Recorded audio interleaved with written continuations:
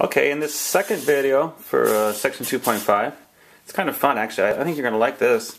Instead of giving you the function and asking you to find the vertex and all that, I'm going to give you the graph and ask you to find the function. Or perhaps I'll give you some information about the function, have you come up with the function itself. And it turns out there's really three forms we've looked at for quadratic functions. It turns out, depending on what you're given, you might want to write it in one of these three forms. Now, obviously, if you're given the vertex, if you can read the vertex, you use this form to write the equation. If you're given the x-intercepts, if you can read them from the graph, perhaps, you'd use this form, and you use the first one if you can't use the second two. So again, you would use this first one. You can read 3 points from the graph, perhaps. And hopefully one of them will be the y-intercept. Because remember, if you know the y-intercept, you know c. So that makes it a lot easier. You would use the second one if you can read the vertex and a point. And the reason why you have to read a point is because that's how you find A. I'll show you in just a minute. And you'd use this one if you can read the x-intercepts and a point. Again, you need to know a point to find A. So here's what I'm talking about. Suppose you're given a graph like this, and you want to find the equation of the quadratic function. Now you know a couple of things. First of all, A is going to be negative because it opens down. And it looks like, since you can read the vertex, looks like 2, 3, then you should definitely use this version to find the equation. The vertex is 2, 3, so h is 2 and k is 3. So we're almost done, actually. All you need to do is find A. So the way you find A is you have to read another point. There might be several points you can pick. The point 1, 1 looks like an easy point. And you just plug in 1 for x, 1 for y. If y is 1 and x is 1, this becomes negative 1 squared, which is just 1. So you get 1 equals a plus 3. That means a equals negative 2. So here's your function. F of x equals negative 2 times the quantity x minus 2 squared plus 3. Yeah, don't assume a is negative 1. It could be something else. Okay, let's keep on going. Now this one, notice the vertex isn't that easy to read, but I think you can read the x-intercepts pretty easily. Negative 4 and 2. So since you can read the x-intercepts, I would suggest using this version of the quadratic function. Remember, if it has an x-intercept at negative 4, that means x plus 4 is a factor. If it has an x-intercept at 2, that means x minus 2 is a factor. And you got to put an a on here because there's infinitely many quadratic functions that have those two x-intercepts. How do you find a? The same way we did before. We have to read another point from the graph. The y-intercept looks like a good candidate. 0, negative 4. So you plug in 0 for x and negative 4 for y, and you can find a. Notice if x is 0, you get a times 4 times negative 2 here. And if y is negative 4, you get this. Negative 8a is negative 4. That means a is positive 1/2. Makes sense, a is positive. So the answer is, the function is 1/2 times the quantity x plus 4 times x minus 2. Make sure when you work these problems on quizzes and tests that you bring all the information together and write the actual function. Okay, in this next one, notice that the vertex is not easy to read, and also the x-intercepts aren't easy to read. So this is a case where you may have to use the first version. Hopefully you can read the y-intercept. The y-intercept is 0, 5, right? F of 0 is 5. F of 1 is also 3. That's a good point to pick. And also, how about f of negative 2 is 3? So I was able to read 3 points from the graph. One of them is the y-intercept.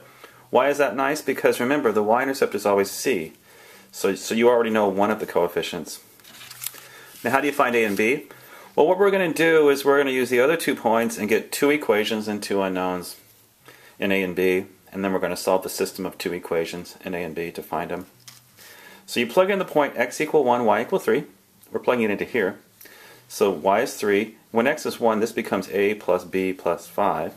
Subtract 5, so we're down to here. Negative 2 equals a plus b. Now, let's plug in a different point. Plug in the point when x is negative 2, y is 3. So y equals 3. And then when you plug in negative 2 for x, let's go back up here. If x is negative 2, isn't this a times 4, right? When x is negative 2 here, you get minus 2b plus 5. So when you subtract 5, you get this, and when you divide by negative 2, you get this. So these are the 2 equations, and the way you solve them, in this case, the way I'm going to solve these 2 equations is I'm going to, let's see, I'm going to subtract the first one minus the second one. You see that? If you subtract negative 2 minus 1, you get negative 3. A minus negative 2a is 3a. B minus b is 0. So that cancels the b, so a is negative 1. But if a is negative 1, if you go back, well, you can find b, because if a is negative 1 and negative 2 equals a plus b, doesn't b also have to be negative 1? So there's your function. F of x is negative x squared minus x plus 5. It's a little bit of work, but that's what you have to do.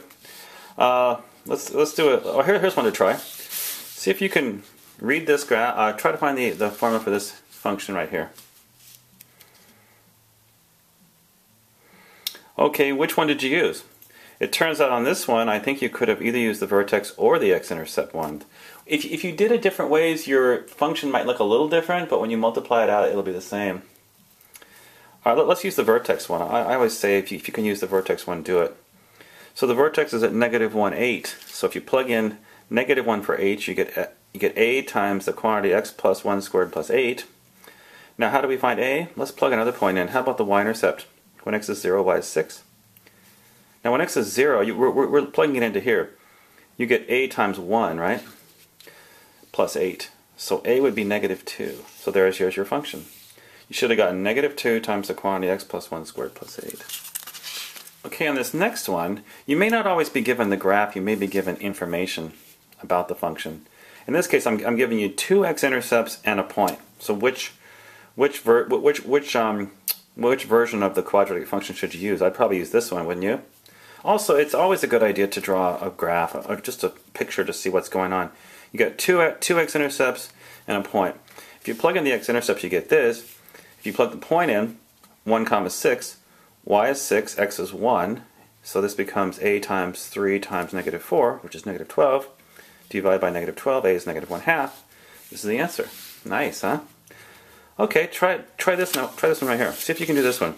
See if you can find the equation of the quadratic function where h of 0 is 4, h of 1 is 5, and h of 2 is 8. Okay, again, it might be nice to draw a picture. Don't assume any of these is a vertex. Don't assume that 0, 4 is the vertex. We don't really know that for sure. It's not stated.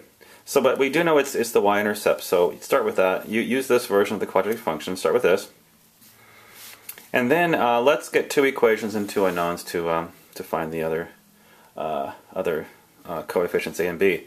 Plug in the point 1 comma 5. So y is 5, x is 1. So you get 5 equals a plus b plus 4. So that means a plus b equals 1. Now let's plug in the point 2 comma 8. If you plug in 2 comma 8, we're plugging in 2 for x and 8 for y. So I think you get this. You get 8 equals 4a plus 2b plus 4. Again, I'm going up here, plugging it in. I'm going to subtract 4. I'm going to divide by 2. So this is the other equation.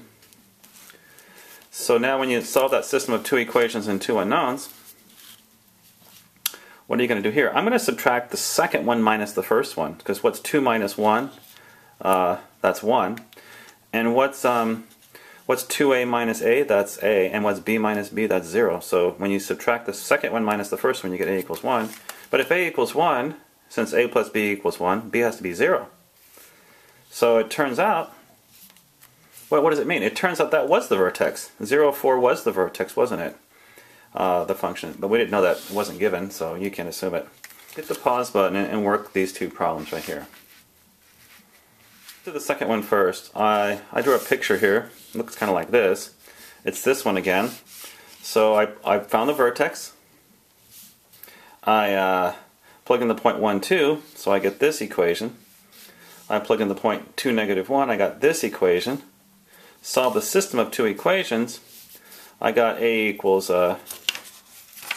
negative 2, so that b equals 3. So this is what I got. Negative 2x squared plus 3x plus 1. Now for the second one, if the only x-intercept is negative 2, then it has to be the vertex, right?